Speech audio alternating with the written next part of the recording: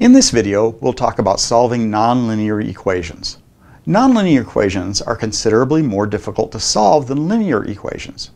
Usually, the solution of nonlinear equations is iterative, which means that you guess a solution, check whether the solution is correct, and then make another guess. You keep guessing and checking until you get a solution to the equations that's good enough. This process is tedious if you perform it by hand, but as usual, computers are good at the repetitive processes involved. There are lots of ways to solve nonlinear equations. In this video, I'll introduce one of the simplest, the bisection method. Linear equations represent straight lines, and they can be written in matrix form. By contrast, nonlinear equations do not represent straight lines. All of these are nonlinear equations. The squared term here is nonlinear, this sine term is nonlinear, and this product of independent variables makes this equation nonlinear. One side effect of these nonlinearities is that these equations cannot be placed in matrix form. In this video, I'll only talk about solving nonlinear equations that are a function of a single independent variable. The form I'll put the equation in will be f of x is equal to 0. This is a fairly standard form, and nonlinear systems of equations can be placed in this form by eliminating the undesired unknowns. For example, I have this system of equations. I can find a single equation that's a function of x1 by solving one of the equations for x2 and then substituting that into the other equation. So if I solve the first equation for x2, I get x2 is equal to 3 minus 3x1 over 2. Then I can plug that in down here for x2.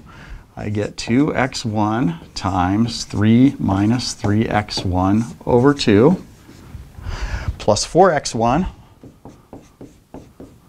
is equal to 12.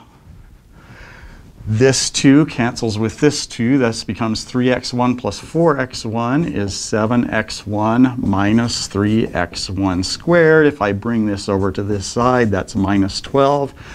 It's equal to 0. This equation is of this form.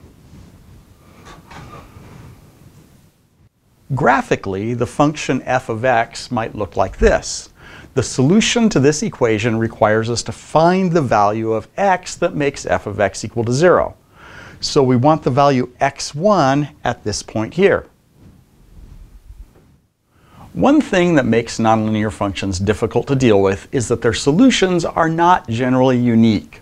That means that there may be multiple values of x that make f of x equal to 0. This is particularly frustrating for engineers, since you may design your system to operate over here, but the system actually decides to operate over here. That'll generally not result in a viable design, and the system can even fail catastrophically. As I mentioned before, solution approaches for nonlinear equations tend to be iterative, meaning that it takes multiple steps to determine the solution. Typically, these steps consist of guessing a solution and then using the result of that guess to make another guess. The process repeats until a solution converges to a consistent result. Our solution approach will be the bisection method. This approach has good and bad features. It's guaranteed that you'll find a solution, but the convergence of the approach is relatively slow, so it may require a lot of computations. The approach begins by choosing an interval on the x-axis that contains the solution. The interval is then cut in half, and the section of the interval that contains the solution is identified. Then you just repeat the process of halving the interval until you get close enough to the solution. Let's go through this process for an example function. First, we have to choose an interval within which the function is 0. In this class, we'll use a very simple criterion for this. We'll just look for a sign change between the two endpoints of the interval. This is actually a pretty simplistic requirement. Checking a sign change between the endpoints really just means that there are an odd number of zero crossings in the interval.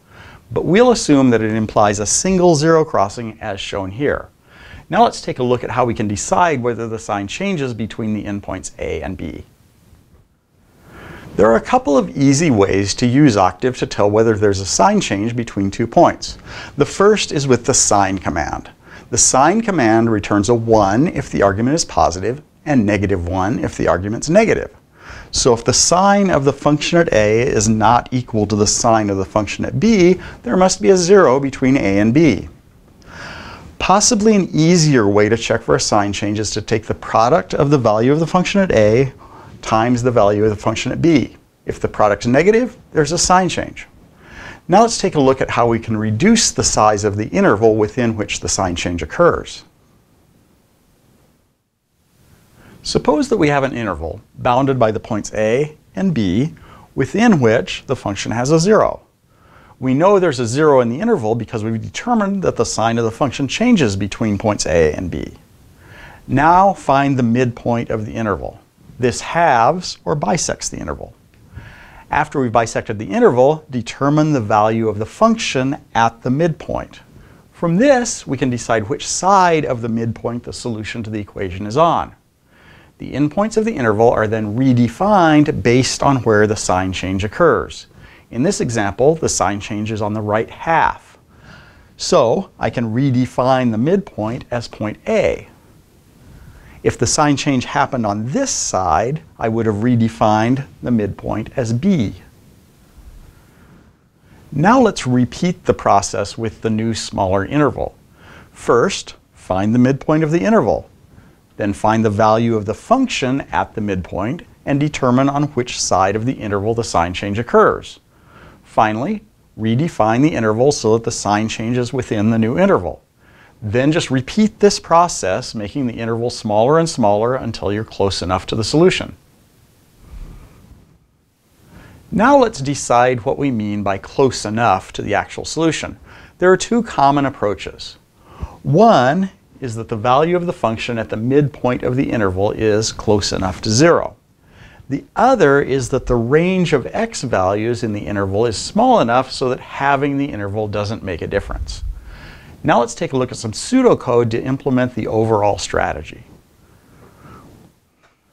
I'm going to outline a very simplistic approach to the bisection method, which does contain some shortcomings.